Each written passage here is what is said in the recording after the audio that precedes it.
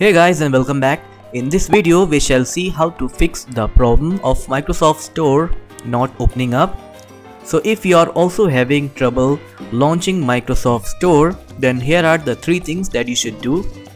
First of all, let's reset the Microsoft Store cache. So for that, press the Windows key plus R. It's going to open the run dialog box. Here you have to type wsreset.exe and hit enter. Now a blank command prompt window is going to open up, and then after that the window will close and the Microsoft Store will open automatically, and it should work. If it still does not work for you, then the next step is to check for the latest updates from Windows.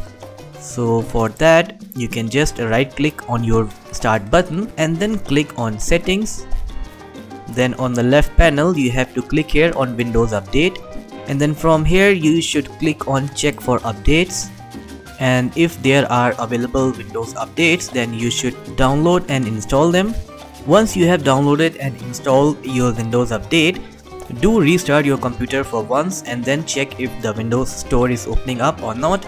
If it's still not opening up, then the next thing that you should do is open language and region settings.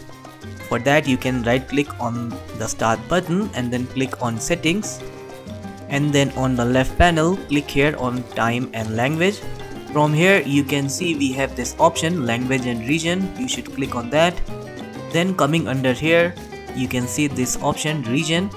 Click on that and choose the region according to your location. For me it's India, so I'm going to select it. And then the next thing that you should do is click here on date and time, and either you can select this option which says set time automatically, and then click here on sync now, and then you have to check if the time shown here is correct or not. If the time is not correct, then you should turn off this setting. Then select your time zone according to the region that you are in, and then you can change the time and date manually. In this way you should change the time and date to the best of your knowledge, and then just click on change. After that close all the windows and then try to open Windows Microsoft Store, and it should be working for you by now.